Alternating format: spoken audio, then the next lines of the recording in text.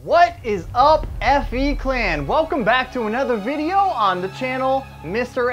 FE. Today we're going to be finding out which gel blaster is the best gel blaster in America between Amazon's top gel blaster and the Surge gel blaster. Both gel blasters will be rated 1 through 10 based on their accuracy, pain level, distance of firing, and their fire rate. But before we get into the video, guys, I want to talk about a few gel blasters that I bought in my first video, Amazon's top 5 gel blasters that really didn't end up being a good deal. This one right here is a Desert Eagle with the gravity feed hopper on top. Now this gel blaster was actually my #1 pick in my first video. And the reason that I do not like it anymore is because after the first month or so, it stopped working. It literally would not fire. I charged the batteries, I tried different batteries, I bought new batteries, but now it's at the bottom of the list because it no longer works. And gel blaster #2 that is not worth it to buy, to me anyway. You guys decide what you want to do on your own time with your own money. I bought this gel blaster on Amazon. It was also one of my top picks in my first video for Amazon's top 5 gel blasters. This gun fired with semi-automatic and automatic firing, but this plastic tube came dislodged. Somehow, some way, it became very loose. Well, now that those issues are out of the way, and I let you know after several months of owning the gel blasters, which ones actually ended up failing and which ones ended up being the best, now you know. Our paper target kept falling over because it's windy out here, go figure. So instead of that, we're going to paint a target on this piece of plywood so that it doesn't fall over and it gives us a bigger target to hit. So let's go ahead and test the accuracy on our first gel blaster. Okay, this is blaster #1, the Surge gel blaster. So this button right here, you press the mode button and it changes it to semi-automatic. Semi-automatic is 1 shot at a time per trigger pull. So this is 10 feet away from the target. Let's see how accurate we are. All right, so it looks like he's hitting the middle of the target every single time. We are now 15 feet away from the target, still on semi-automatic, and it is staying within this first circle here. We are now 25, maybe even 30 feet away. Oh wow, and this thing is still hitting. Okay, I see a couple of shots on the second circle, but most of them are still hitting inside that first circle and on the bullseye there. Very beautiful. 25 feet away. Actually, I think this may be even further. I'm gonna get my measuring tape and see how far away he actually is. All right, I've got 100-foot measuring tape, and I'm gonna have him hold on to that, and we're gonna see how far away he actually is. 34 feet away, we're still hitting inside that second circle, which is an amazing accuracy for a gel blaster that is fully electronic. This thing is only running on battery. All right, this is the Amazon AKM47, which is in 2 of my previous videos. This thing only shoots in automatic, and we're gonna start from 10 feet. We left the tape measure out so we can accurately do this, guys. So from 10 feet away, fully automatic. Let's see how accurate this bad boy is. Fire. Oh yeah, all bullseye, bullseye, bullseye. Okay, okay. 15 feet away, and as you can see, this thing is hitting basically the bullseye black dot. It's hitting a couple of spots around it. He's at 35 feet. Let it rip, fully automatic. And we're still hitting on the inside of this circle right here and the second circle. A couple of them are hitting on the outer rim there. It's time for the pain test, and we're gonna start with the Surge gel blaster. Today, my 9-year-old son is gonna be getting shot from 20 feet and 30 feet away, and he will give us the honest opinion of which one hurts the most. All right, here we are at 20 feet away. Give me a thumbs up if you're ready.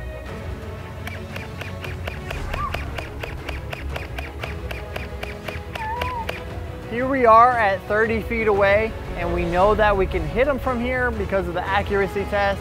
Let's see if it's still painful from 30 feet away.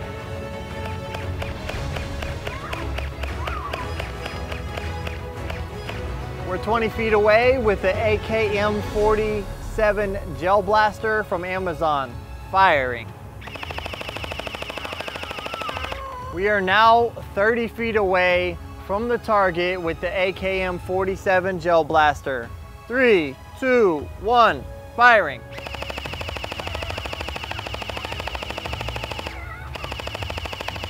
All right, so we've got some red spots, maybe even a little bit of swelling on the back there.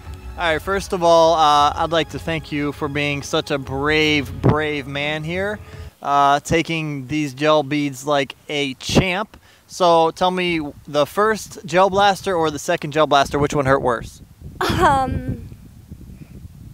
The second.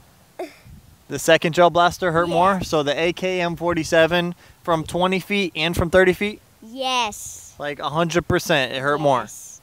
So there it is, folks. We have the AKM47 gel blaster. He says hurt the most. Now I'm gonna get shot by both gel blasters just to confirm what he's saying. Here we are, we're 20 feet away from each other right now, and I'm actually gonna be getting shot on my back without any clothing protecting me. Okay, all right, okay. Okay, we are now at 30 feet. God damn it. Okay. Okay, we are now 20 feet away with the Surge gel blaster. Yeah. Woo! 30 feet away, ready. Okay. All right. Woo! The AKM47, I confirm, is definitely a more powerful firing gel blaster. Keep in mind, both of these gel blasters were fully charged before I started this video. Our next test is to see how far these blasters can actually fire. Basically, we are gonna start from 30 feet, which we know we can hit the target very accurately from, and we're gonna move back steadily from 30 feet until we cannot hit the target anymore consistently. And then that is what we're gonna call the distance of the blaster. All right, we're still consistently hitting. It looks like he's about 40 feet away now. All right, we're still hitting the target, All right, stop. That's gonna be it. Surge gel blaster is firing accurately and hitting the plywood up to 56 feet. Woo! That thing is powerful, I'll tell you what. The beads are actually breaking and splattering back at me right now. Wow, he's at like 40 feet. Whoa, you're hitting me. We're gonna stop you right there. It looks like he stopped at the same exact spot. Exactly 56 feet. To me, it looks like these gel blasters max out at 56 feet, and you're probably not gonna be able to go past 56 feet and be able to fire accurately. The very next test and the last test is gonna be the firing rate. So how fast are these blasters actually firing? Now, I don't have a way to see how many gel beads per second these are actually shooting. So what I'm gonna do is I'm gonna fill each hopper up with ammo, and each hopper is the same size and holds the same amount of ammo. And then we're gonna put them on fully automatic, and we're gonna fire and see which one empties the hopper first. And that is how we're gonna tell which one has a faster firing rate.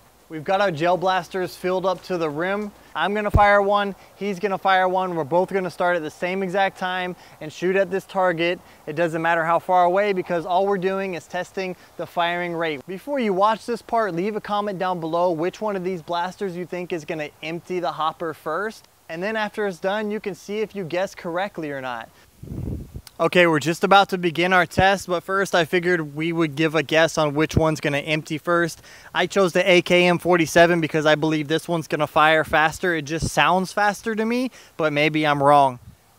I vote for the Surge. He votes for the Surge gel blaster. Why do you think that one is gonna fire quicker than this one? Well, because it fires really freaking fast, and it sometimes fires 3 at a time. 1, 2, 3. Woo! There are a lot of gel beads inside of this hopper, and I've never actually emptied a hopper before. This thing is literally firing so quickly. I am a third of the way done with my hopper. It looks like he's a third of the way done with his hopper. Wow. Wow.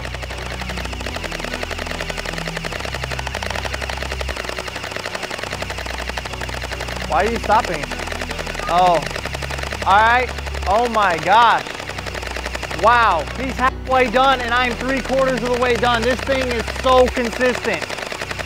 So consistent. Amazing. Amazing. Amazing. I am done. I am done. We're gonna have him keep firing, keep firing. We're gonna have him keep firing and see how long it takes his to empty out until it's actually done. He's only got about 50 more. He's got about maybe 10 more. There's like 3 more left in there. They're bouncing around. Okay, we're gonna call that empty. Time. The AKM-47 emptied the hopper before this one even emptied 3/4 of the hopper. Now, I believe that this is due to a flaw in the Surge gel blaster. For some reason, he had to keep shaking it every once in a while he was holding the trigger down to get it to fire again. Welcome to the judgment session, FE Clan. I want you first to put your guess down below which one we rated the top gel blaster in all of America, and then we're gonna go ahead and tell you right now. So first of all, I'm gonna have Osiris give you the numbers for the accuracy on the Surge and the AKM-47. So as far as accuracy goes, what number out of 1 through 10 did we give the AKM-47 for accuracy? 8. Okay, and for the Surge? 10. As you can see, guys, the Surge was more accurate. We believe it was more accurate because it has a mode button and you can select semi-automatic. One thing I will mention also is that the Surge gel blasters, they feel a lot tougher. They feel like better plastic. They just feel like a better, more expensive build, even though they both cost around the same amount. Now, as far as pain level, we both got shot and we both felt the pain. We did these numbers together and they are also very close. As far as the AK-47, Osiris, what number did we give the AKM-47 for pain? 10. Now, they both are really, really close. What pain level did we give the Surge gel blaster? 9. Because it didn't sting as much. Facts right there. All right, we're going to move on to the number that we chose for the distance. Now, because they both literally stopped at 56 feet, which is good for what they are. For a $40-something gel blaster, I mean, these things are shooting biodegradable gel beads, which are Oris, basically. And for something that does that to shoot 56 feet and still hit a target, that's amazing. So we gave them both a 10. Now, last but not least, the firing rate. Which one of these emptied first? Now, you guys saw that the AKM-47 emptied first, so obviously we gave that a higher number, which is a 10. We gave the AKM-47 a 10 for firing rate because of its consistency. I think that's what this comes down to, is literally the consistency of the firing. And so it was able to empty its hopper a lot quicker than the Surge gel blaster because it was consistent and I did not have to stop firing or shake it at any point to get the gel beads to come out. We gave the Surge gel blaster an 8 out of 10, and I'll let my son explain that one. I had to keep shaking it every, like, 10 seconds, and it just stops firing. Now, the total of those numbers, so close, all right? We are off by 1, and the AKM-47 got a 38 with all of the numbers added together. The Surge gel blaster got a 37. The AKM-47 won by 1 point for America's best gel blaster. What do we come to? The conclusion. Basically, both of these gel blasters are safe buys. I've had the AKM-47 for several months now, and I've used it on a consistent basis, and I keep charging the battery, and it keeps holding the charge for the same amount of time. I mean, I can use that for hours and hours on end until the battery dies. And so it's been a great gel blaster. Nothing has broken on it. Nothing has stopped working. and it's just amazing. The Surge Gel Blaster I've only had for a few months, maybe 1 or 2 months now, and so I guess that would be a couple of months. And so I don't know as much as far as time goes with that one, how it's going to act, but I would assume that the Surge Gel Blaster is going to last. Thank you for watching. Make sure you watch this video right here and here, and subscribe. We'll see you next time.